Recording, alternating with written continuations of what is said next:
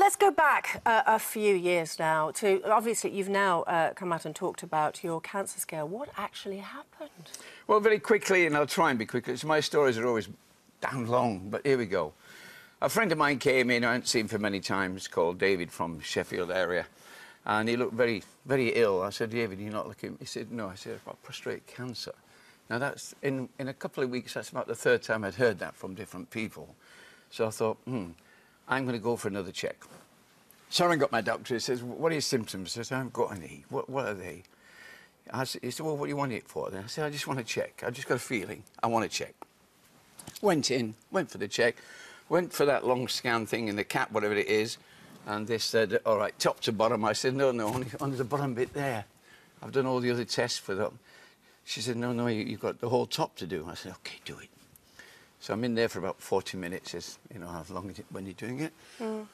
Come and see me. I thought, oh, my God, I've got prostate. And he went, no, you're fine there, but we don't like this. And they found a little teeny sparkle on my chest, which amazed me, Gaby, because I've never smoked in my life. I've done my fair share of drinking, never took drugs, apart from aspirin and all that stuff. And so smoking, I was just, no, it's a mistake. So the guy said to me, don't worry, look, let's do a biopsy. Bella insisted. He said, you can wait 6 months. Bella said, no, he's not. Do it now. Oh, really? She was the one? She pushed me. I'm going, yeah, 6 months is a good idea. She went, no, now. So he did the biopsy, and he said to me, sign this, what's that? He said, if we find something, we take it out. I'm trying to rush the story. I woke up, hi. After the operation, he said, I'm sorry, Pete, it was a big scene. Really? Half a lung later, they took it out. And then what I should have done, to be honest with you, Gaby, I should have owned up straight away and said, look, chaps, this is what happened to me at my age and my lifestyle. Maybe you should go for checks. And I didn't do that. And that was 5 years ago. Yeah, you know what, though? You are allowed a private life. You are allowed to keep things to yourself. And it's wonderful that you've come out now and talked about it, because basically people have got to go and have checks.